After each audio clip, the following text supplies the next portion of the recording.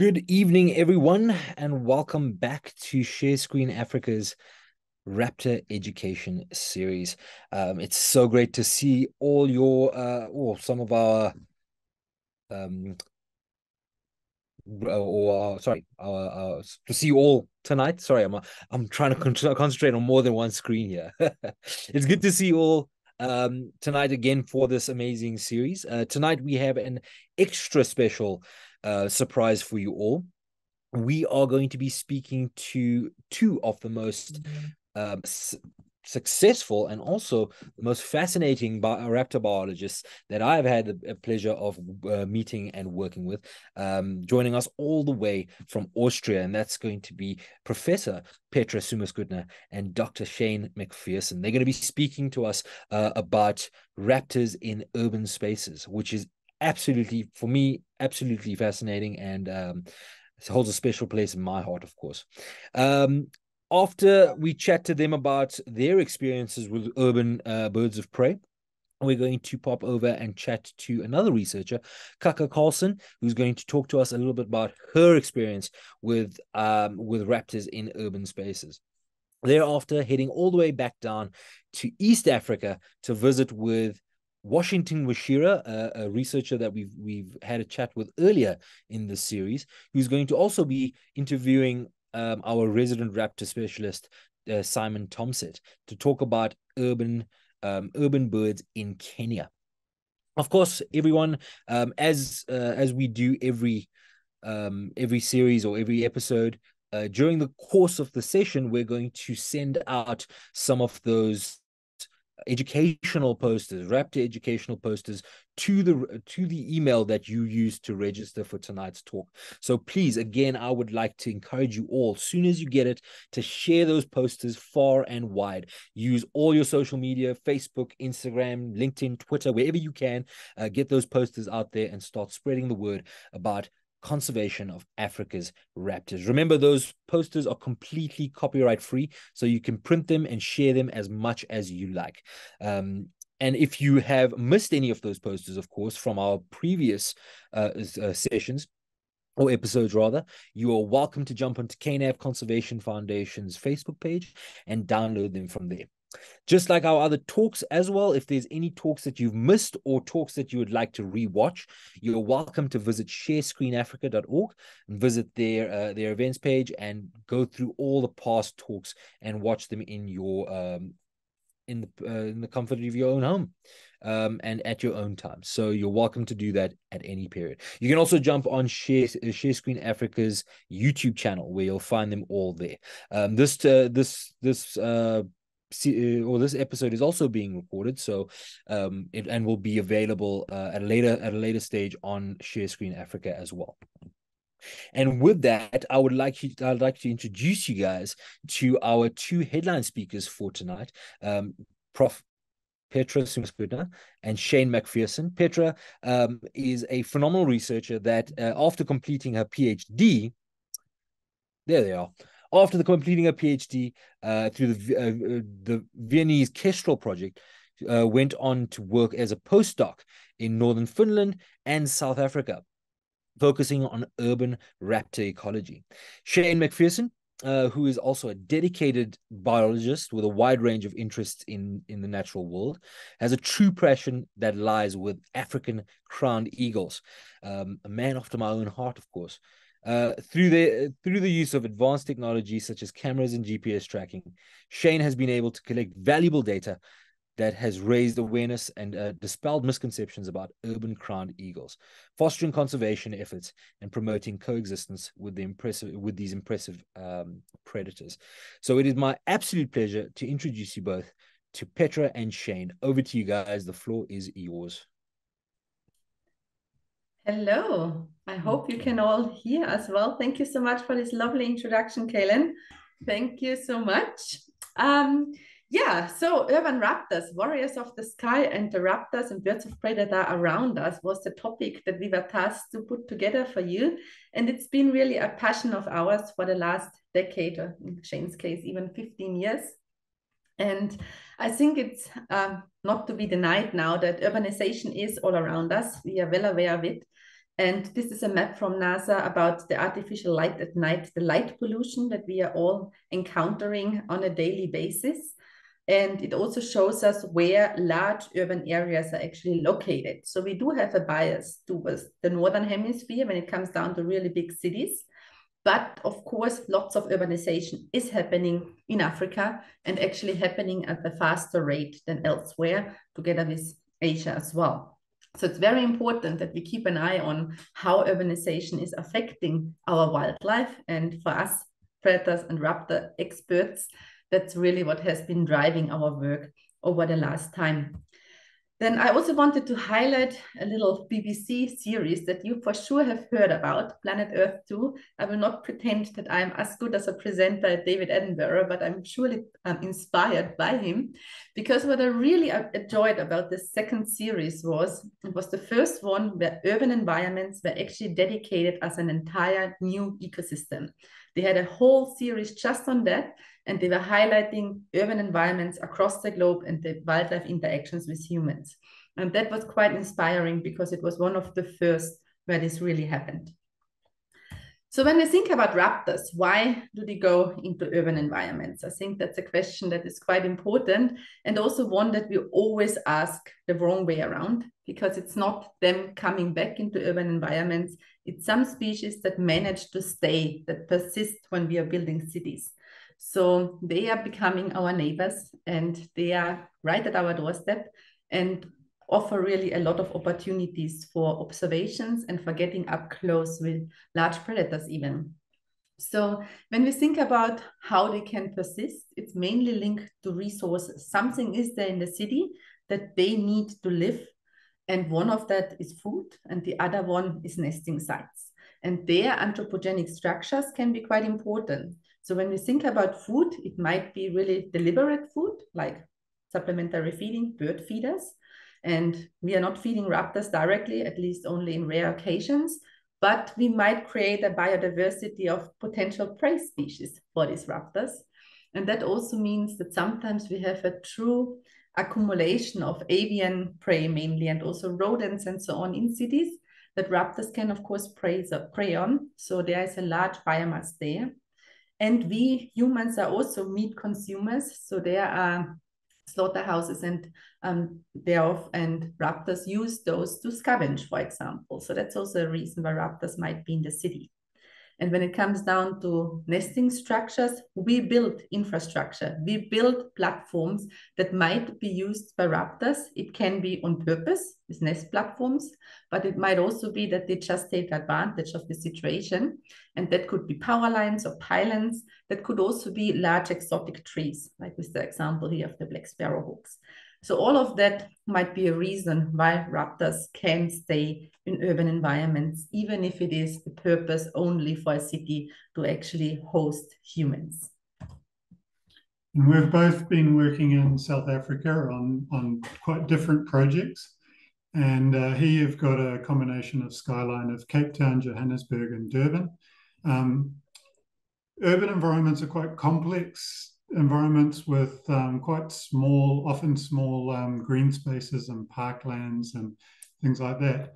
And so with a meta-analysis by one of Petra's students, we can see that more often smaller raptors are able to adapt and thrive in urban environments. And you'll see throughout the world species like the peregrine and the black kite. But in South Africa and Africa, you'll get black-shouldered kites and black sparrowhawks. The counterparts in Europe and America include sharp-shinned hawks and goshawks. But in Africa especially, there's also some very large species that can thrive in urban environments, especially where cities are located next to rivers and coasts. The African fish eagle is one of those iconic species. So we will mainly be introducing you to 4 species, because these are the ones that we know the most about, because these are the ones that we have been working with. But they also give a very nice spectrum about that. So Shane just mentioned the surprise of large predators in cities on the African continent, which is truly unique. There are not many examples for that elsewhere. And I think the crowned eagle is not only for that reason, but one of the many reasons why so many people are impressed by them. But then there are also the classic small ones, like the kestrel, black sparrowhawk, or the peregrine falcon. And what you can see on that slide now as well are just the typical prey resources that they are using when they are in urban environments. So there are rodents that many of them really like. Then lots of them are pigeon hunters or dove hunters, which is also a reason why they can have very large population sizes in urban environments. And crowned eagles, for example, take also advantage of the monkeys that are going into cities in large troops. I mean, they are a true monkey-eating species, and that's a reason why they can sustain in the city as well. And when it comes down to the nesting sites, we also have this great variety. There are some that are breeding on buildings, in building cavities, or even in nest boxes. And then there are some that are using these large exotic trees that I mentioned, like pine trees or eucalyptus trees, that are not supposed to be there when it comes down to the natural ecosystem, but humans have planted them, and the raptors are using them. So as I said, I will mainly introduce you to these three here. And one advantage of these systems is that we have coloring them. So we know a lot about them on an individual basis. I can tell you the age of them, or if they have been paired for a long time with the same partner, or if they have rather been switching. But we also have GPS tags on some of them, and the GPS, everybody knows these by now, every phone has a GPS as well. They will tell us where an animal is and when it is there. So we have a location and a timestamp, and with that we can learn a great deal about their life in the city. So I want to start with the most iconic of them all, the most powerful raptor, which is the Eurasian kestrel, a true African. And I was just waiting for Shane to complain about that, but apparently he doesn't. He just gave up on me. He's the eagle guy. I love my little kestrels because they are so wonderful. And yes, we are tasked about talking African raptors, and now I introduce you to a true European. But that's again the wrong way to think about, because they are migratory and they just spent their summer in Europe. And the rest of the year, they are migrating into other areas like North Africa. And with that, they become a true African when you think about it. So they just follow the same movements as Shane and I do, pretty much, that they are spending the endless summer in Europe and then on the African continent. What is also very interesting about these little kestrels, they're very charming and charismatic, as you can see on these photos, but they are very diverse in where they are nesting. They are going in building cavities, and they really squeeze in an entire family in these little cavities. But if there are no cavities on a building, they just go into planters, so window boxes, and they are breeding there, which is a nice substrate for them to lay eggs in, and then they are living in there and raising their young just directly in front of your window, basically. They are also eating a diverse diet in the city, a bit different than what you would expect in the countryside.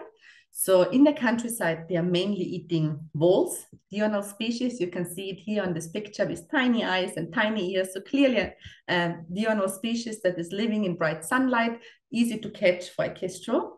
But in the city, that looks very different. There, they find different rodents, nocturnal ones, and you can see it here on these big eyes and big ears, that they are living in the night and maybe not available for a diurnal raptor, like a kestrel. So they have to become a bit creative and adaptable in what type of prey they are eating, and they become mainly then also bird feeders, for example. So that's something that we see a lot, that they really switch the diet from what is usually a typical raptor menu, which is then different in a city environment. And that we can really tell the story across species. So it's not a unique system with the kestrel, it's just an example that I picked here for these diet switches.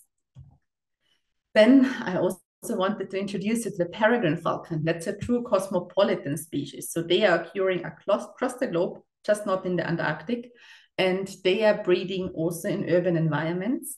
And here the example with Cape Town, we have a very large peregrine breeding population. And this breeding population has even been increasing over the last few decades. So in the last 30 years, you can see a very steady population increase. And that is because humans were helping these species. So they were building nest boxes, specifically in size and location, to be attractive for a peregrine falcon. And that system apparently worked because they were very happy to move into these nest boxes and are using them across the city now as well. And you can see the curve of the population increase very nicely matches actually the curve of the increase in nest boxes. So that's also a reason why we have large population sizes of some raptors, that people just help them because they enjoy having them around. And with the peregrine falcon, it might also be that they enjoy that they are eating the pigeons around their houses and are just keeping these pests a little bit under control. And the last example that I would like to give you before I hand over to Shane again is the black sparrowhawk. That's another species that is very common in urban environments across the African continent. And that's also a species that is actually notoriously hard to work on because they have a crazy long breeding season. So if you want to really monitor all of them, you have to be out all year round pretty much.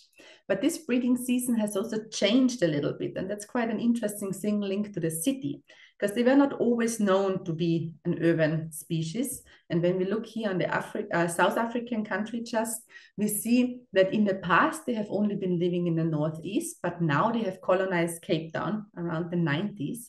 And with this colonization, they have expanded their breeding season. So historically, they have been breeding fairly late in the year. And now in this new environment, they are breeding early. And of course, we wanted to understand why. And we realized that they are encountering a very new competitor in the city. So they are starting to lay their eggs in a nest in a beautiful tree. And they are planning to raise their chicks. But then an Egyptian goose comes in and is trying to drive these raptors out. And more often than not, they're actually succeeding. It's simply because the geese are so big and powerful in that way that they can really drive a goshawk, in that case, a black sparrowhawk, out of a nest. And because of that, there seems to be a link that they are breeding earlier to not overlap with the main breeding season of the geese. So if they breed very early, then there is enough space and time to raise their chicks before the geese are trying to steal the nests. So that's also an example about how the city can change these interspecies interactions, how a new competitor is actually changing the entire life cycle of a raptor species, and maybe unexpected when you think about a goose being the one that is able to dominate over the black sparrowhawk. Yeah, and with this, I really go now to the powerful one, but I will hand over to Shane. He can't wait to tell you what it really looks like. I can't wait to tell you about crowned eagles. Simon introduced them as one of the mega eagles of Africa, and they are incredibly powerful. You saw the structure of their tarsal bone and the power that goes into their feet and the size of their talons. And it's really remarkable to see them exploiting urban areas. And in particular, for the last 10 years, my work has been focused in Durban. It's a city of 4 million people and one of the largest commercial ports in all of Africa. And you can see here that although there are none along the central metropolitan area right down by the port, the urban sprawl extends a long way inland, and we have at least 34 territories throughout these suburbs. And of those 34 territories, we have 66 nest sites. So there's sometimes multiple nests and old nests within territories. And so the crowned eagle situation is quite an enigma because generally, the old publications, especially the first work from Leslie Brown, in the equatorial regions, crowned eagles breed every second year, and juveniles require 12 to 15 months of support from their parents in order to develop the skills necessary to hunt difficult prey like monkeys. And in Durban, it was often said that a few of these nest sites breed every year. And that posed a really interesting question, something that we wanted to research. Is it because that the juveniles are always getting killed so quickly? or is there something else going on? And in terms of nest sites, some nests can be used for, the Ronaldskloof nest here has been known since the 1970s. So 40, 50 years occupied. But sometimes we'll see new nests being built within the same territory. And in Durban, we also have a conflict and issue to balance between ring barking and cutting down eucalypt gum trees, which are prime nest sites for crowned eagles, black sparrowhawks, fish eagles, woolly neck storks. So these large eucalypt trees are being removed for restoring river systems, but they're also being used by indigenous species and raptors and eagles. So in terms of annual breeding, in recent years, it's taken a long time, but recently we've been getting more and more footage of coming springtime, the adults evicting the juvenile, which is not quite 1 year old. They will be attacking the juvenile whenever it approaches the nest and the nest tree. And you can see different examples here. And then the juvenile will have to go off and look for its own food. And what food can it find in the city? We've already seen a photo of monkeys. In Durban, we've also found that rock hyrax have invaded the urban spaces. And as well as using rockeries and their typical cliff areas, they will often use these storm drains to have family groups and colonies. And this sort of situation here in a retirement village is a perfect example of a young crowned eagle that will be looking for prey and find a rock hyrax to hunt. But that's not a rock hyrax. That there in that crowned eagle's talons is a dachshund dog. It's somebody's pet. So this is one of the big conflicts about crowned eagles in the cities, and something that we're focusing as much effort as we can on addressing what, where, how, why crowned eagles are coming into these situations with the residents and creating animosity, and trying to solve these problems so that crowned eagles have a long future living in the cities. So we wanted to use nest cameras at the crowned eagle nests to record all of the prey types that are being hunted within the city, and try and figure out if this perception that many citizens around the city have is that crowned eagles only survive in the city because they have chickens and cats and dogs to hunt. And so we put up cameras at multiple nest sites, and we collected nearly 1 million photos from these camera traps, covering 3 to 5 months per nest, and getting a really nice data set of nearly 1,940 prey items. And we can see here that livestock, including guinea fowl and mainly chickens, account for about 3 to 5% of the prey, and pets are less than 1% of the prey. Most of the prey in the urban environment is rock hyrax, small antelope like blue duiker, and other wildlife including genets, mongooses, and Harida ibis, especially robbing Harida ibis nests. Harida are also an urban exploiter. But there's no denying that a small percentage of their prey is pets, in this example is a cat. And it doesn't seem to be the adult eagles that are the main contributor of this conflict. It really does look like it's the juveniles that are being evicted early without a lot of hunting experience. And they come into the suburbs and they maybe confuse or find cats and small dogs equivalent to most of their normal prey, like hyrax, monkeys, and small carnivores like mongooses. And just a quick story about climbing up into these nest trees. Some of these eucalypt trees are 65 meters tall, and the nests are anywhere from 20 to 40 meters up into these gum trees. So I've heard in the past many a story about crowned eagles attacking climbers. And in the first instance, Leslie Brown, who did the very first and major research on crowned eagles in Kenya and East Africa. So I burdened myself with a riot helmet and a backpack full of padding to try and protect myself. After Leslie's photos here, then I also worked with Simon, who also shared many stories about being attacked by crowned eagles near the nest. And in each of these photos, 20 to 30 years between them, I've also been attacked once or twice. But considering I've climbed possibly 100, 150 times to various nests around the city, being attacked a handful of times is really quite a small amount.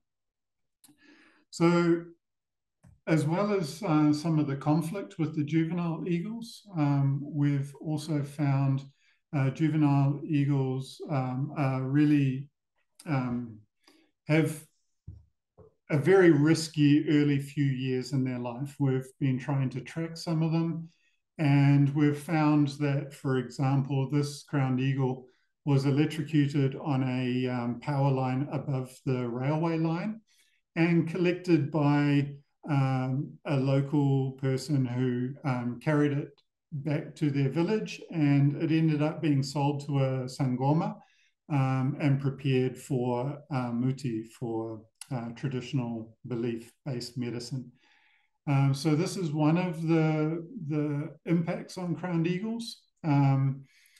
Definitely persecution and being shot is another cause. And what we don't know is the degree and extent of impact of electrocutions, and we've also found collisions with some of the security fencing and with mirrored glass seem to also be quite a risky situation for crowned eagles in the city. So we would like to continue on with our research into a specific area of GPS tracking, so we can see how they move amongst the landscape, how they maybe adjust their schedule to avoid busy periods where people are in the reserves and the parks, and figure out where they are hunting and where they're moving. And if we do find injuries and mortalities, we can try and find ways to mitigate these effects. And we also feel very strongly that it's really up to the community to be custodians of the crowned eagles and of the raptors, and to know and enjoy their presence, and to understand all these challenges that the crowned eagles have in their lives. So we try and get as many people involved whenever we're attaching the ID rings.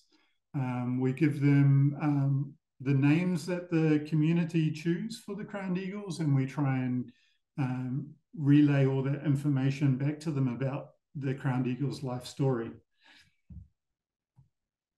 Yeah, and with that, we are actually coming to an end from this little overview already. I hope it was possible to convince you how amazing and diverse urban raptors really are, from the little ones to the big ones. Who is my favorite is probably not a secret, and who is Shane's is probably not a secret either, but we are passionate about all of them, and we are always happy to have an opportunity to talk to them as well, oh my God, to talk about them. And with that, we thank you so much for this lovely invitation. I never knew about GS Screen Africa, I have to admit, and I Googled it, and I'm a huge fan ever since, and have been watching so many episodes. Been an absolute blast, and it has been so much fun to prepare that. And yeah, we are really happy that we are welcome in the community, and we are happy to talk about urban raptors. Thank you. Fantastic. Thank you so much, guys. Yeah, your passion for not only raptors but specifically urban raptors definitely shows through, and is quite yeah, it's quite evident, really, and it's inspiring. So thank you again for sharing your experiences and all your research. And stick by.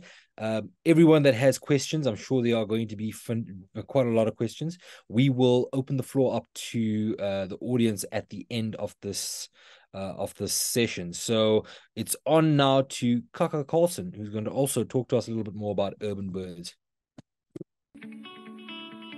I'm sure the majority of you who live or have been in Africa have seen a yellow-billed kite, because the yellow-billed kite is actually one of Africa's most common and abundant raptor species.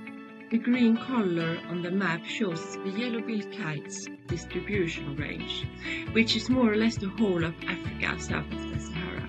What struck me the most the first time I was in Nigeria in 2021 was the sheer number of yellow-billed kites we observed. And still, so little is known about this raptor species. It's known to be an intra-African migrant, but exactly where it's migrating is poorly understood. In my recollection, only one study has previously looked into the movement pattern of the yellow-billed kite. That study was from South Africa and included one individual. That individual migrated from South Africa to Uganda before it migrated back to South Africa. But what about the kites in Nigeria? Where are they migrating to? That's what I wanted to find out. Hey everyone, I'm Kaka. I'm doing my master's program at Lund University, and for my master thesis I'm studying the movement pattern of the yellow-billed kite in Nigeria. And I'm doing that in collaboration with AP Leventis Ornithological Research Institute and the NIUS University.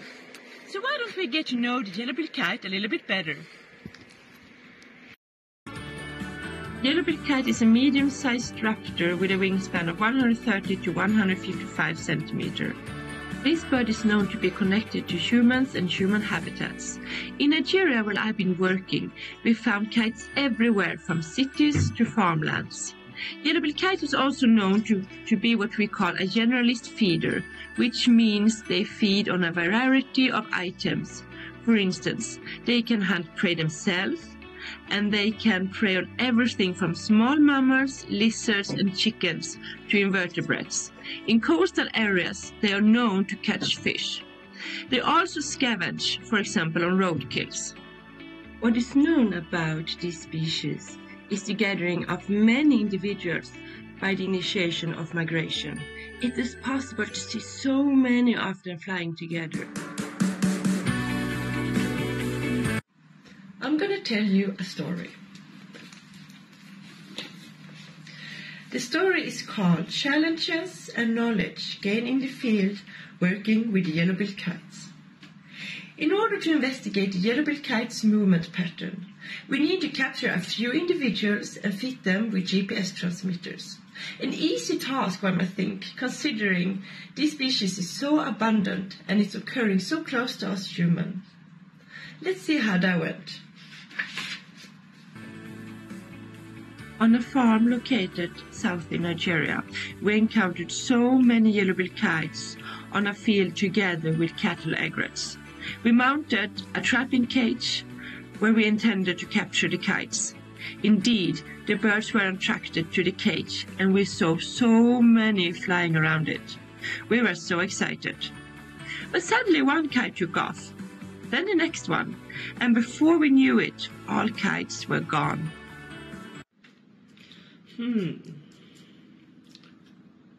Plan B.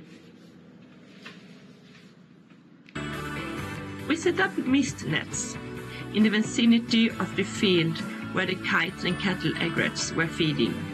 Then we waited. Suddenly both species took off. To our surprise, something got trapped in the net. We rushed there and we saw this guy, a cattle egret. That's the wrong species. We relocated to a place where the kites have been known to roost at night. Again, we mounted the mist nets in the evening before the kites came in, but nothing. But early in the morning, we suddenly saw something moving in the net. A barn owl. At least a bird of prey, so we are getting closer. We moved on to the next plan and tried a local trap, and that was successful.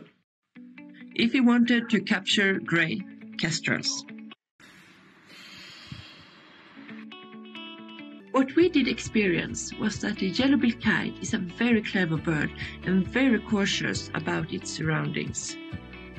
Meanwhile, we tried the different capturing methods. We had been climbing trees and checking nests for juveniles to tag.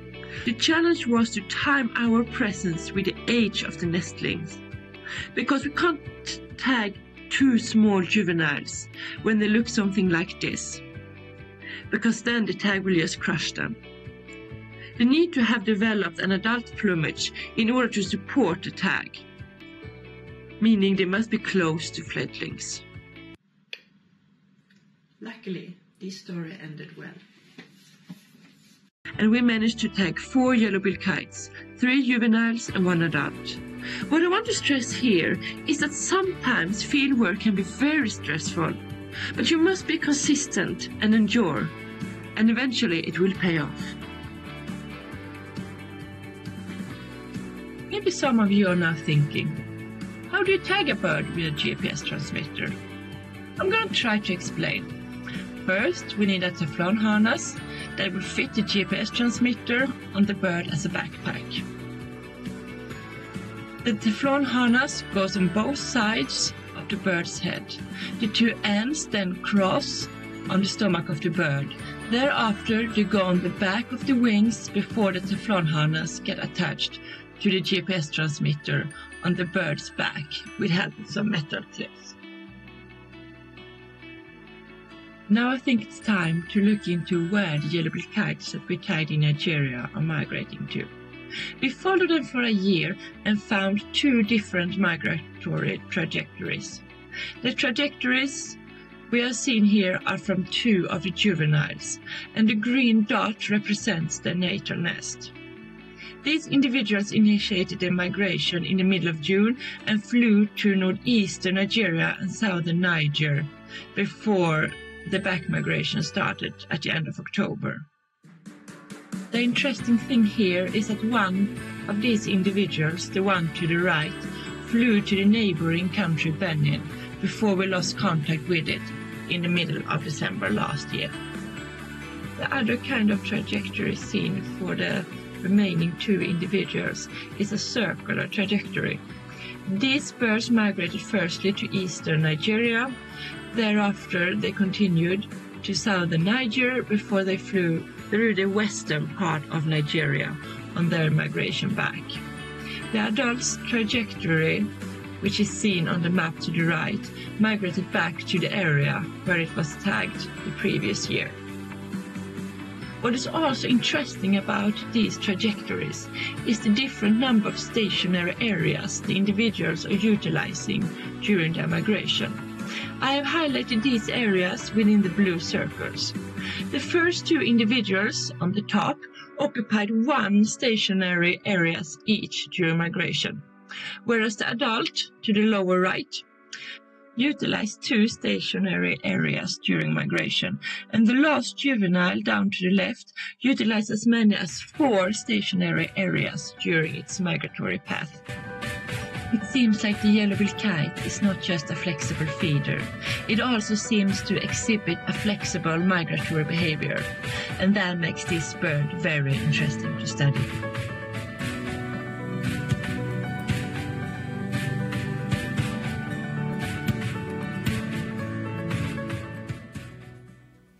All right, perfect.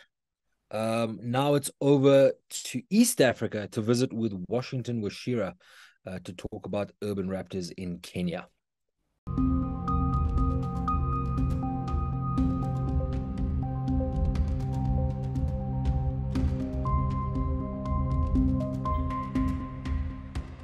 Welcome to Nairobi, Kenya's economic and political capital. As the day breaks, we begin to realize just how busy the city life gets on a daily basis. Often referred to as the green city in the sun, this place is indeed a warm paradise. It is one of the few places on earth where you have a national park at the edge of the city.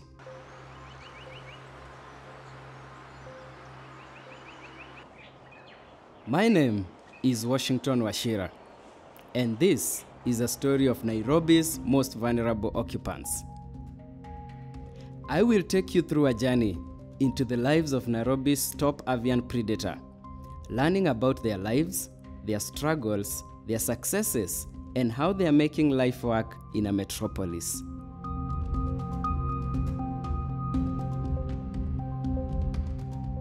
Welcome to the world of African crowned eagles.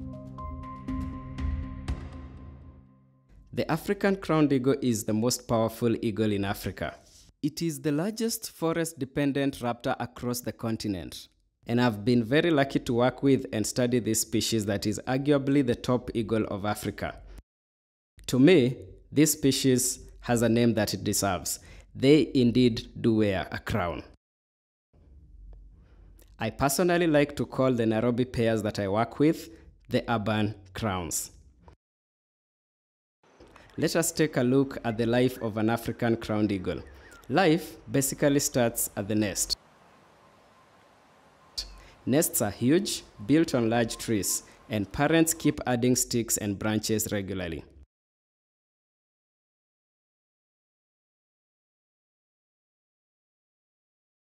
The parents dedicate their time to incubating and protecting the eggs. And only one chick is raised per nest. Chick hatching times vary across regions depending on individual pairs. The chicks are rather white, and this makes it easy for the parents to locate them when they get lost in the forest. Having different markings from the adults also reduces chances of being viewed as a threat to the territorial adults. In fact, some chicks have been observed to roam in territories belonging to adults that aren't their own parents. Even funnier, some chicks beg and get fed by neighboring adults. After about 4 years, the chicks are big enough to live an adult life. Eagles and human beings have coexisted for centuries, and in fact, African crowned eagles are believed to have contributed to the evolution of man.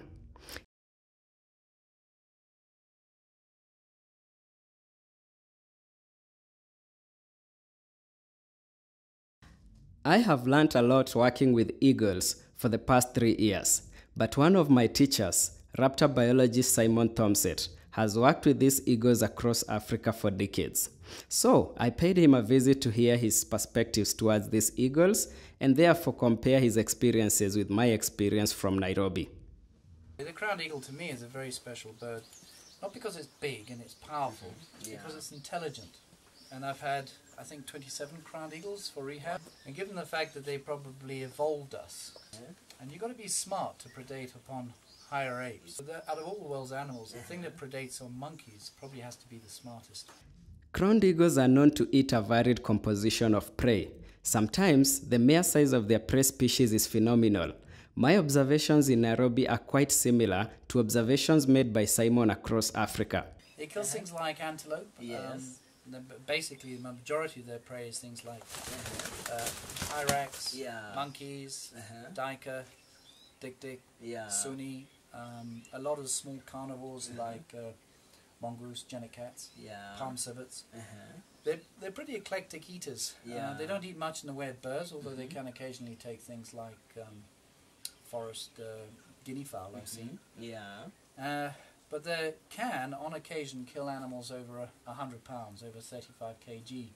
And I've seen a female take a full-grown female impala very easily, as though it was nothing, like it was taking a rabbit.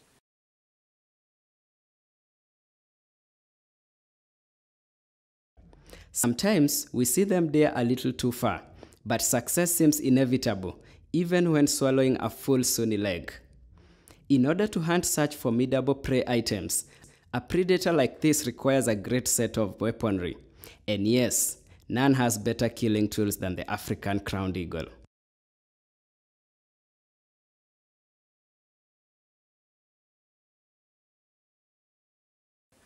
They have the largest killing implement on the African continent. That hind talon there is bigger than a lion's tooth. The muscle on his legs is huge, and avian muscle is much more efficient than mammal. Yeah. And when you look at the amount of muscle mass on that, it's bigger than that on a hyena's skull. Wow.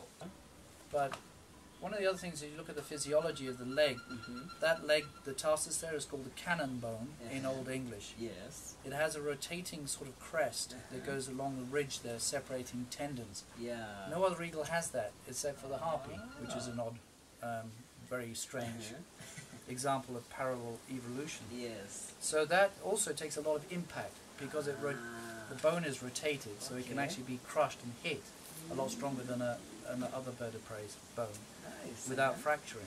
Okay.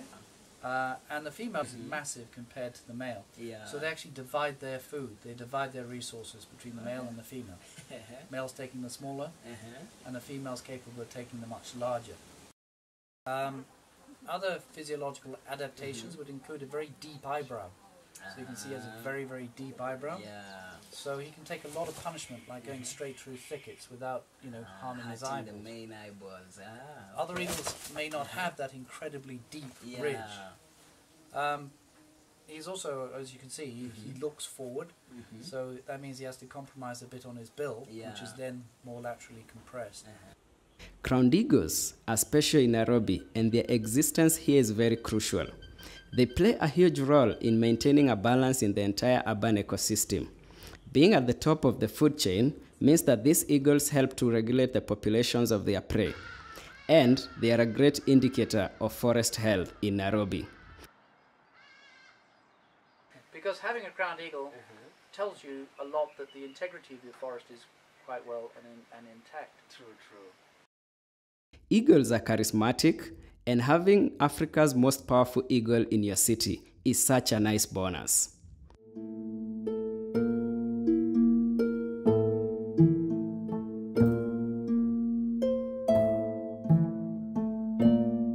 But the story of these eagle species in Nairobi is by far not perfect, and they're in more danger than we think.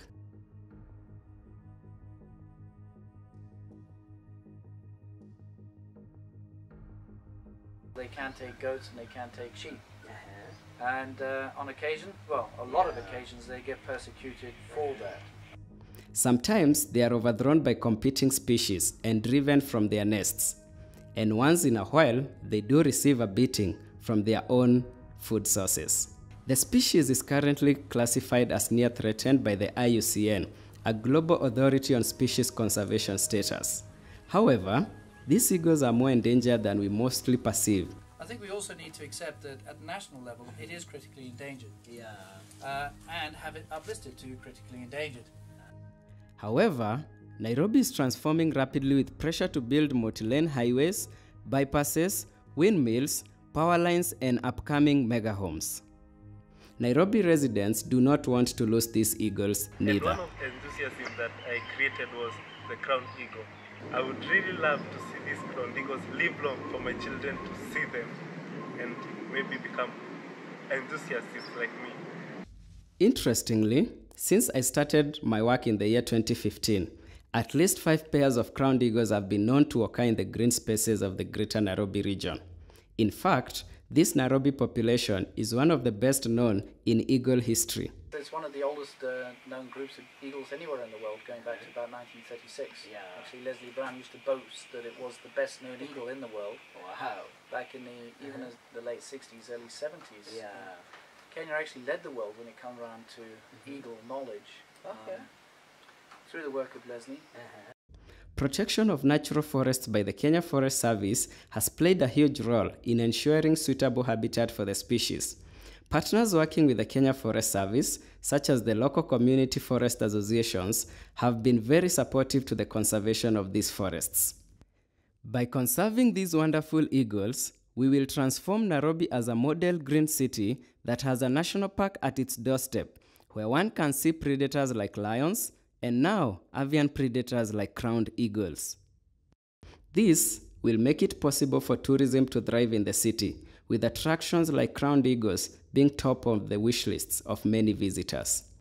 From beautiful trees, waterfalls, rivers, dams, and scenic caves, these forests form beautiful green spaces where people come to relax and take a walk far from the loud city, The green spaces also help to form water catchments for our rivers, filter our dirty water in the city, and freshen the air we breathe. And here, the eagles thrive in an urban paradise. The crowned eagles there should in many ways become, say, the emblem of, say, the Kenya Forest Service, or the emblem, you know, literally have it on their hat. Really, eagles and people can live side by side. True. Although he's trying to... naughty boy.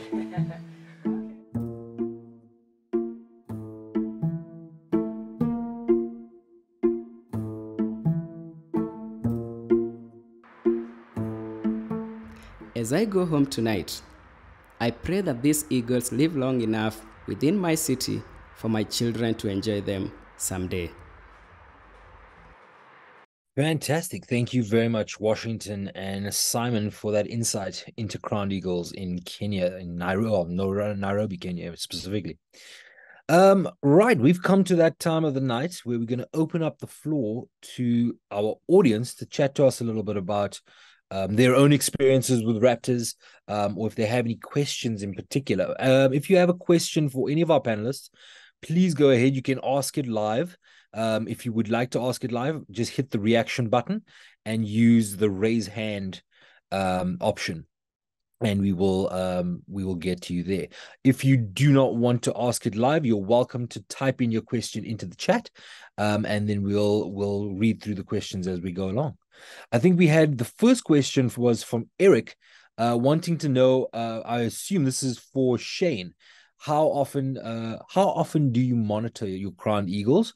And then he also wants to know, what is the lifespan and of these crowned eagles, and how long do they incubate? I guess my project started in 2012, and I lived in Durban for 8 years. The breeding season, there is a season in South Africa because it's quite seasonal and high latitude. So I would monitor the early nest building from July onwards until chicks were all fledged in February. So that's an 8-month-long breeding season, and I would check nests every 2 to 3 weeks during nest building until incubation, and right through until the nest had failed or fledged. Then we moved to Austria, and then there was the unforeseen pandemic. So only last year and this year am I coming back to do shorter, more intense 2 to 3 month survey periods. And what was the other one? How long do they incubate? 49 to 52 days on the eggs, depending on whether there's 1 or 2 eggs and exactly how long they started the incubation. And then we know of several crowned eagles in captivity that are at least 30 years old. I think one of the birds that Simon has at the Kenya Bird of Prey Trust is approaching 50 years, perhaps. And but both of his birds that have lived well over 40 years had medical operations that would have been problematic for them to survive in the wild. So whether there's issues when the birds reach about 30 years in the wild and they get eye issues and various things, maybe 30 years is a good lifespan for a wild crowned eagle. All right. Thanks for that, Shane. I see Marty. Marty, you had your hand raised, and I see Jared, you've got your hand raised as well. We'll get to you after Marty. Marty, please go ahead, unmute yourself and ask your question. How's it, guys? Thanks for a very interesting talk. I see from what you were saying, we're based in Maritzburg, and as a Joburgite, I suppose we call ourselves. I'm very jealous of you guys us not having crowned eagles in town. So I'm just interested, what would prevent them occurring in a place like Joburg? I mean, they say that we're the largest man-made forest in, I think, the world. I don't know if that's a true sort of urban legend that goes around Joburg. but we also have a lot of hardy-daws and possible other prey species. I don't want to mention pets too loudly, but I'm just intrigued. Will the crowned eagles actually ever expand their territory to include a place like Johannesburg? I really share your feeling. I have been living in Cape Town, and I was also wondering, why are they not there? Because when I moved to South Africa, I heard about the urban crowned eagles, and I didn't realize how big South Africa is. I was very naive when I moved there. And yes, we don't have them either, but Shane is the expert who might have an answer for us. Yeah, we had interesting sighting of a juvenile or a sub-adult arrive in Bloemfontein, and I'm not sure what the current status. It was there in Bloemfontein for a couple of years. You're right. Johannesburg is one of the largest urban forests in a non-forest biome, so it's supposed to be high grassland, and there are plenty of opportunities because of that. But it is drier than crowned eagles typically live in. I do wonder, yeah, with the urban monkeys and what other sort of base abundance of prey they would need to establish a population, and how much green space they would need, and how little disturbance they would need. So there's some thresholds that all need to come together to allow crowned eagles to occupy any one territory. But crowned eagles, in their natural, pristine forest environments, have naturally extremely small territories, somewhere around 6.5 to 10 square kilometers for territories. And that is also true in Durban, also true in other South African cities, and also Nairobi, I think, as well. Very small territories compared to martial eagles, which are similar size but need 100 or more square kilometers per territory. So, yeah, it's an interesting question. What are those minimum thresholds for disturbance, for forest, and for prey resources that would allow crowned eagles to occupy Johannesburg? And it also comes down to the distribution, right? So if you have a city with great of resources, you still need a kind of a corridor of suitable habitat for them to get there. So that could be another reason to exclude an animal from a certain area, that there's just no way of getting there. Yeah. So I think the second part of what I was going to ask is, if, and I'm not suggesting that it should be done, but if a pair or a couple of crowned eagles were actually released in an area, do you think they would actually survive in Joburg, or do you think it would be, is there a temperature issue, or as you said, just too much activity that would disturb them? I tend to think sometimes it's a humidity and water issue. Some species prefer a certain amount of rainfall, whether it's high or low, sort of desert adapted species or rainforest adapted species. I think if there was an artificial situation where birds were found to be in an area, they might be able to eke out an existence, perhaps. It doesn't necessarily mean that it's grounds for establishing a population. And I would think there's a huge amount of groundwork that would need to be done to get an enormous number of citizens on board to establish crowned eagles in Johannesburg, because that's a fight against all of this persecution and misconceptions that is inevitable. No, awesome. Thanks for answering my question. I think that would possibly help with a major rat problem that we have in certain areas in Joburg, but I think the owls are also busy with that. Thanks, Sam. Yeah, that's a good point. And spotted eagle owls, we haven't mentioned owls, but spotted eagle owls are extraordinary urban adapters, and there is a big owl box project in Johannesburg, Pretoria. So yeah, that I don't know how linked it is to I haven't seen publications or whether there's linked to researchers, but spotted eagle owls are doing a massive job to keep rodent numbers down in urban environments. Thanks for that, Shane and Petra, and thanks, Marty, for that question. Jared, would you like to unmute yourself and ask a question? Thanks. Hello, wonderful presentations all round.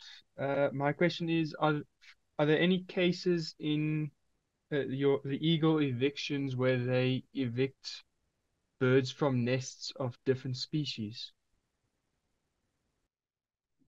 Good question. It's a different framing of part of my research, and I didn't want to delve too deeply into it. But there is some work that we are building up a database for about all the different interspecies interactions. And we have quite a lot. We have nests that are originally built by black sparrowhawks that are then occupied by crowned eagles. We have nests built by crowned eagles that are then occupied by black sparrowhawks. Sometimes fish eagles get involved with different interspecies interactions. And we mentioned how Egyptian geese are really strong competitors of black sparrowhawks in Cape Town. And they are also strong competitors for nests in crowned eagles as well. And they will challenge crowned eagles. They will get in earlier in the season and occupy a nest before the crowned eagles have established that their nest and their breeding regime. And so crowned eagles sometimes will build an alternative nest because the bully geese are in the way. And likewise, we've also had crowned eagles that kill the geese that are trying to occupy a nest. So it's very complex, but there are a lot of interesting dynamics going on there. And we didn't mention one very important thing when my little powerful kestrels come in, because falcons in general are not able to build their own nests. So they need to find structures where they can lay eggs. That can be a nest box, that can be a natural cliff, or they steal the nest from somebody else, and they are very, very good at it. So the kestrels are often stealing the nest from corvids, and so it's also for the peregrine falcons when they are on the cliffs that they are sometimes stealing nests from others. But the kestrels are really notorious thieves. And I always find it very funny at the beginning of the breeding season when I get so many phone calls of upset citizens that the poor kestrel is getting chased by crows. And I'm just like, they are actually not poor. They are trying to steal the nest from the crow, and they are just defending their own resource. But the perception is the kestrel is the good one, the crow is the bad one. So it must be the other way around. And that's really repeating itself every single year. And it's quite impressive because they are tiny, right? But they have attitude and they really drive them out. So that's just part of their breeding cycle, that they steal a nest from somebody else. Okay, thank you. Thanks for that question there, Jared.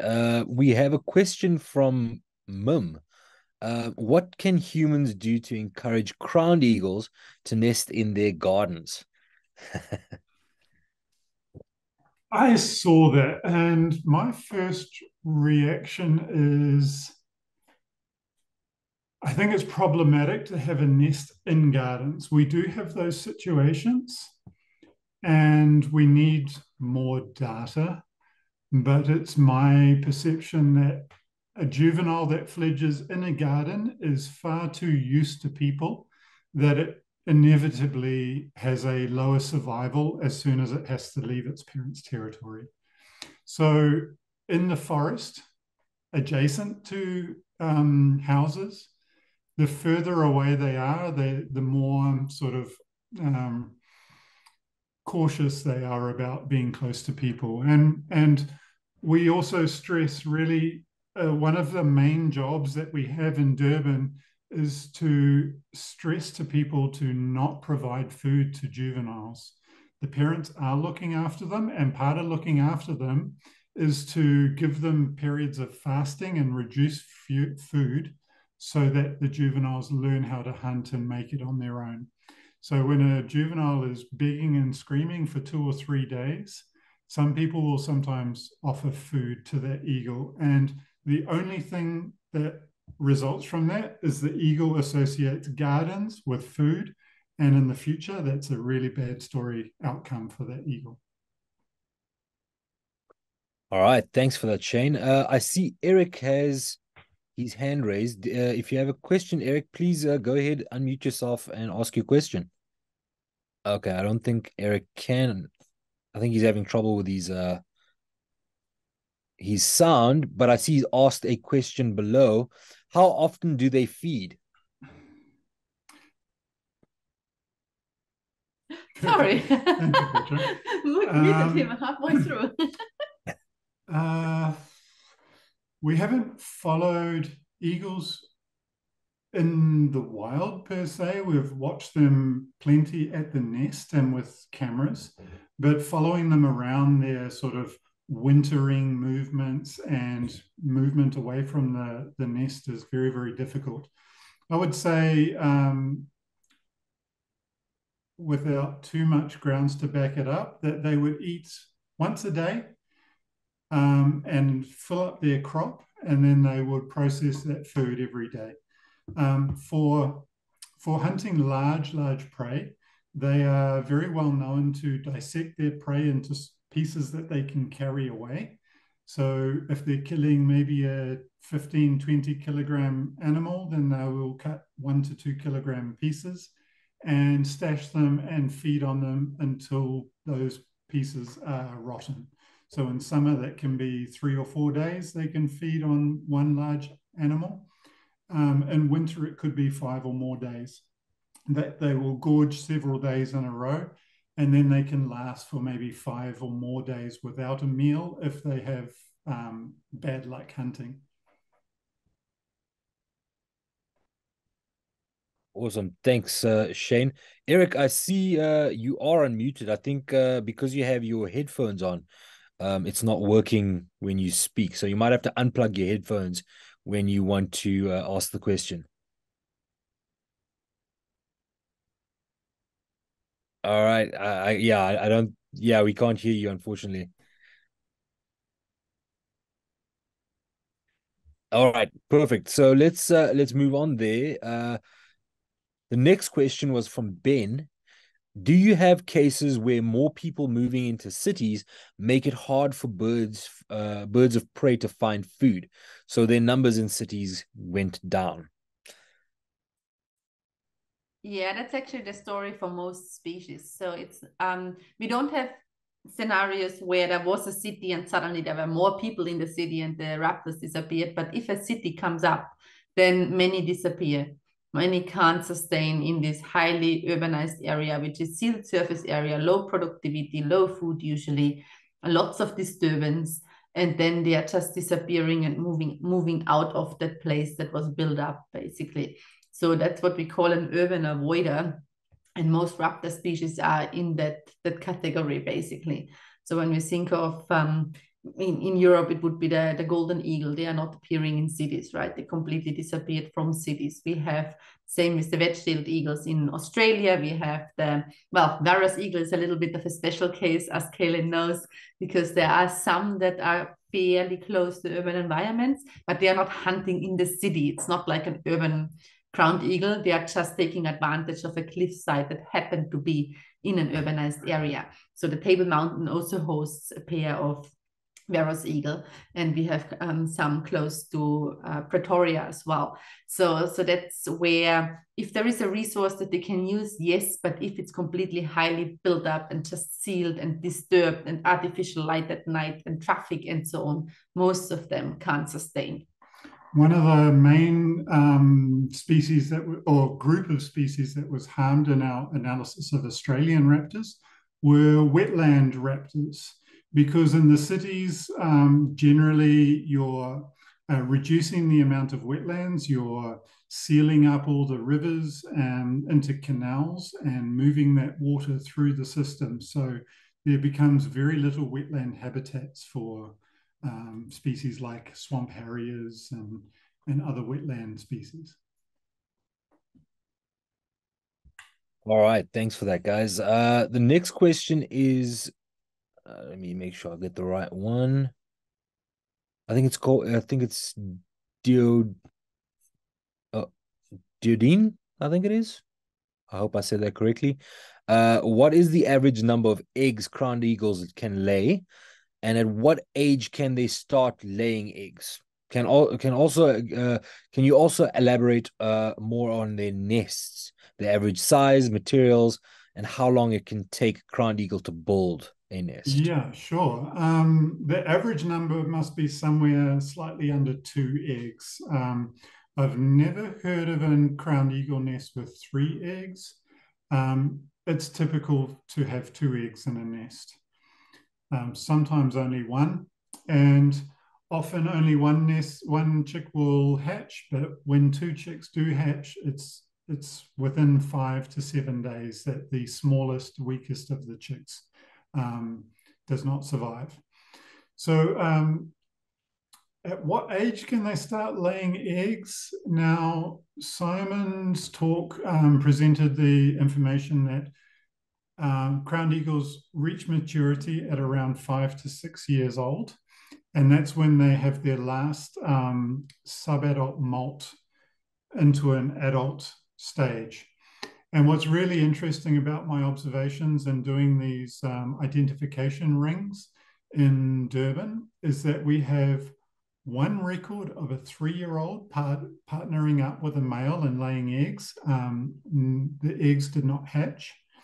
And the second year, so she was 4 years old, she did hatch chicks, but then she failed to raise them to fledge or raise it to fledge. We also had 2 others that were nesting at 4 years old. So they're physiologically capable of raising chicks at 4 years old. Whether they're able at 3 years old is still up for debate. Whether those eggs were fertile or infertile is still a question that we don't know. So generally, crowned eagles have some of the largest nests of any eagle.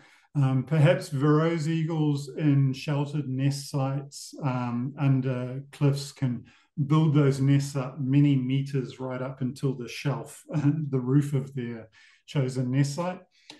So crowned eagles will spend anywhere from 2 weeks to 2 or 3 months adding material to their nest, and that forms stratified layers so that, you know, these branches will decay over several years and just powder and fall out the bottom of the nest. On some of our nest cameras that cover the period in dawn and dusk, you see late in the breeding season a migration of millipedes into the nest to eat all of the leaf and old detritus in the nest. So those eagles do need to add new material every year to build up their nest site, and it keeps breaking away at the bottom in a never-ending cycle. The materials that they're using, they start their nest building with dry branches, which they can either pluck with their bill off nearby trees or grab hold of the branch and hang upside down until they pull the branch off. Some of these branches are incredibly long, like 3, sometimes 4 meters long. They carry them down from a slope down onto the nest, and they can land very clumsily onto the nest and spend hours trying to shuffle this massive branch into the perfect place that they want to continue with. And then in the last week or so, they'll add a lot of fresh green leaves to form the cup where they will lay their eggs. The shortest we've had a crowned eagle build one is just 2 weeks onto an artificial platform. They were trying to build a nest that was never getting underway on a natural site.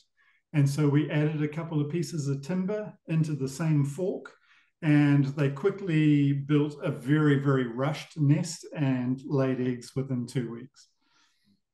But they are gigantic, these nests, because that's one of the main memories that I actually have when I started climbing nests for Shane's project, that it's so hard to get around this nest. I mean, you are hanging in the tree and you're suddenly trying to maneuver about this huge obstacle that is just in the middle. And once you are in there, you just disappear. Even he in his size disappears in there easily. You can really just hide a human nicely in the nest. It's huge. It's big. Ground eagles don't hide humans in their nests. Yeah, luckily. Yeah, that's true. Very large nests, aren't they? Yeah. And do you find them in, sorry, this is a add on to that question, is do you find them in specific trees? You mentioned, blue gums are very important for them, or do you find them selecting specific species over others? Yeah, it's hard to say what they select in terms of in relation to availability, but large eucalyptus trees grow very fast, and there's many more of them than many of the other indigenous trees in the metropolitan green space. So 60% of the nests are in eucalyptus, and then about 10% are in pine trees, and the other 30% are in a big variety of indigenous trees, ficus sur, some other fig trees. Their main indigenous tree species are Trichilia drigiana, Natal forest mahogany, and Macaranga capensis, I think it is, river macaranga. Those are the main two species that they prefer, indigenous trees in Durban. Yeah, further up on the Mpumalanga escarpment and into East Africa, there's a whole different biome of tree species for them to select. And my botanical knowledge is not that great. Yeah. Perfect. Thanks, Shane. I see Eric has another question. He wants to know whether what could their greatest predator be? I guess. Oh, you're talking about crowned eagles, Eric. Yeah. What's the greatest predator for crowned eagles, and are there any diseases which affect birds of prey? I'm going to stretch it a bit by saying it's a predator, but the greatest threat to a crowned eagle, I think, is another crowned eagle.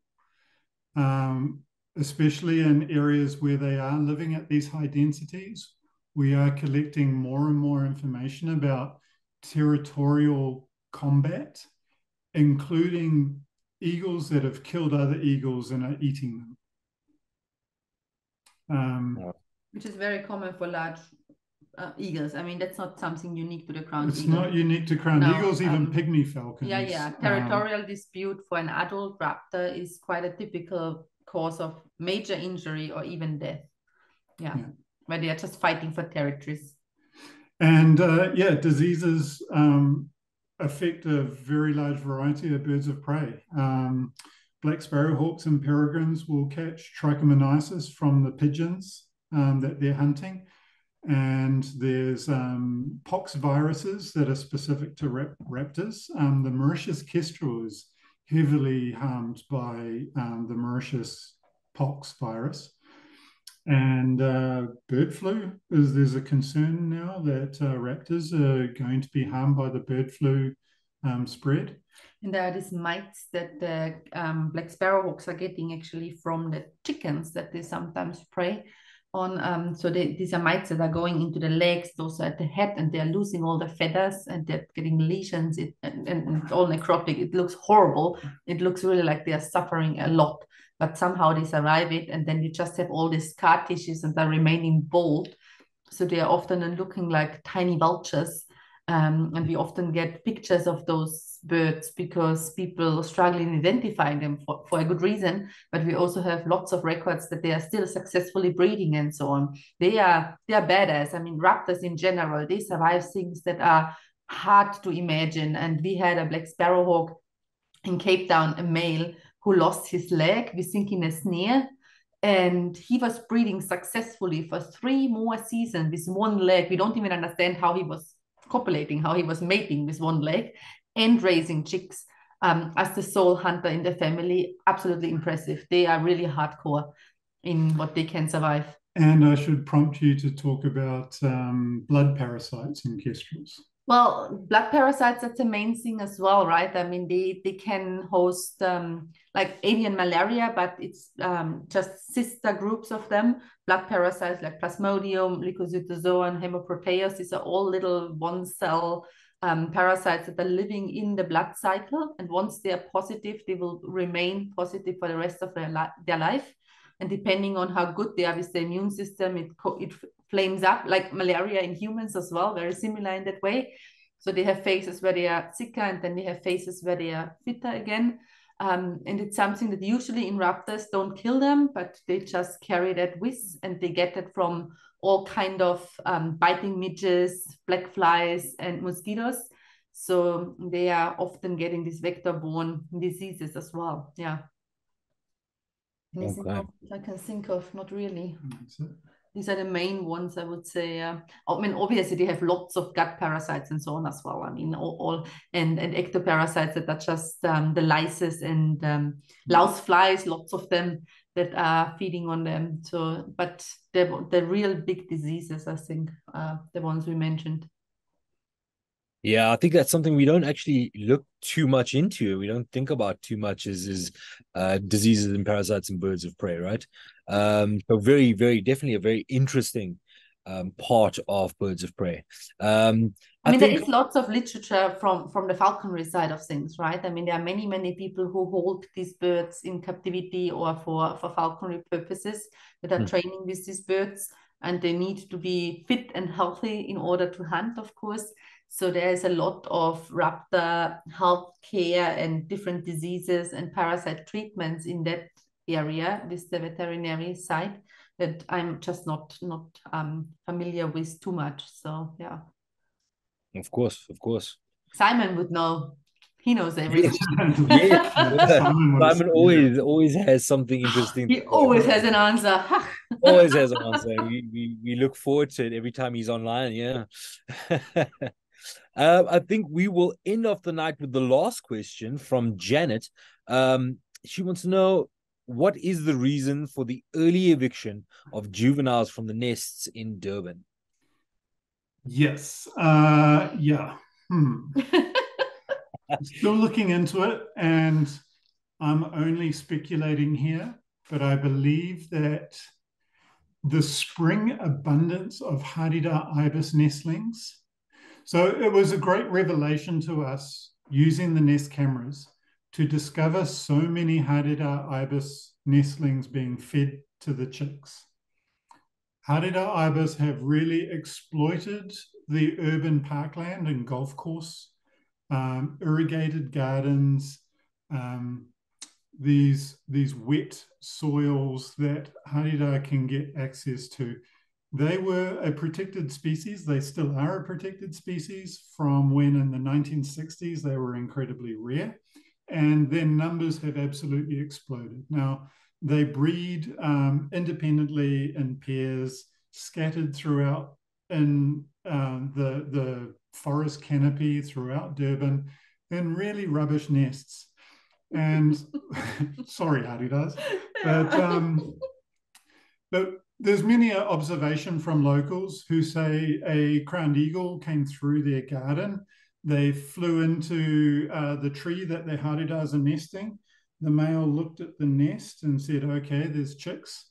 And then exactly 2 weeks later, he came back right on time when the chicks were a good half a kilo morsel, collected those chicks and flew back to the nest to feed his own chick. So with the abundance of Hadida ibis and rock hyrax, I believe maybe the crowned eagle parents are making a decision saying, this juvenile is going to have an abundance of easy food in spring. If I kick it out now and put effort into another chick, we can maximize our productivity. Whereas in natural environments where hunting monkeys is their primary food source, and monkeys are incredibly hard to catch and risky to catch, they have to develop strategies over a very long period of time. Maybe the crowned eagles decide that this juvenile really does need 12 months of care and hunting experience before it will even survive being away from its parents. So that's perhaps the balance between annual breeding and biennial breeding. All right. Well, thank you very much for that. And with that, everyone, I would like to say thank you to our speakers for taking the time out to come and chat to us about your work. It is very, very interesting and extremely insightful. So thank you for that, Petra and Shane and Kaka. Thank you for joining us. For everyone, I would like to invite you to join us next week again, same time, same place, 7 o'clock South African time. We have a very, very exciting talk by Dr. Tim Mackerel. He's going to be speaking about migrations of ospreys into Africa from Europe. So do not miss it. It is going to be phenomenal. With that, I'd like to wish you guys a wonderful night, and I can't wait to see you all back here next week, Wednesday. Until then, cheers for now. Thank you. Cheers.